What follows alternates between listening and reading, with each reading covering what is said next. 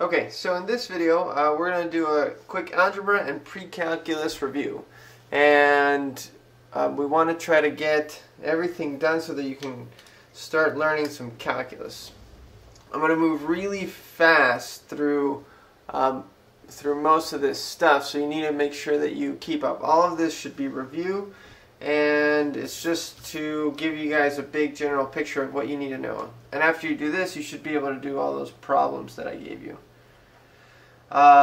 Okay, so the first thing we're going to talk about is equations of lines. Now, most of this we're going to go through using examples. So let's say you want to find the equation of a line. Find the equation of the line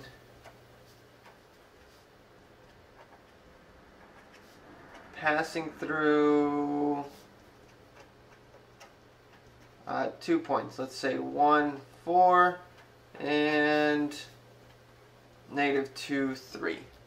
Alright, now we're going to be doing this very, very frequently in calculus, so you need to make sure you know how to do this.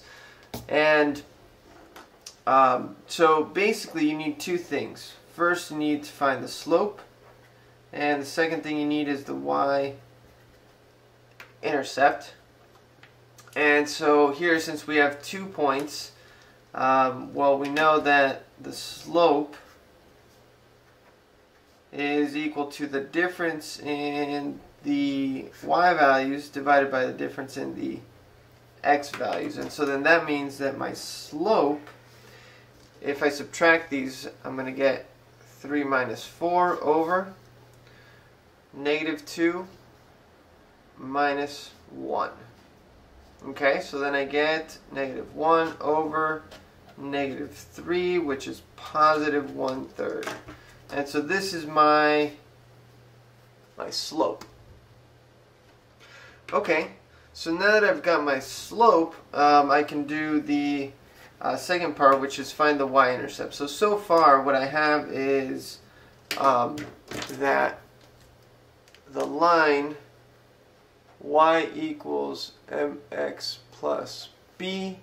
So I have so far, I know that the slope is 1/3, and I have 2 points here, and so then all you've got to do is you plug in one of them, whichever one you think is easiest. So let's plug in this one, 1, 4. So 1 is the x value, so we'll plug in 1 for this guy, and we'll plug in 4 for this one. And we're going to solve for b.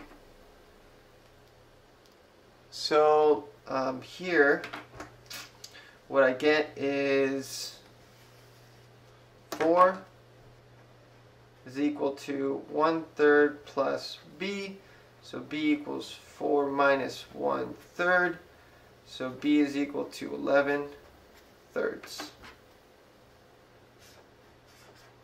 Okay, so then that means that the equation of my line is going to be 1/3, y equals 1/3 x, because 1/3 is my slope, remember it's mx, plus my y-intercept, which is 11/3. And so this ends up being my answer.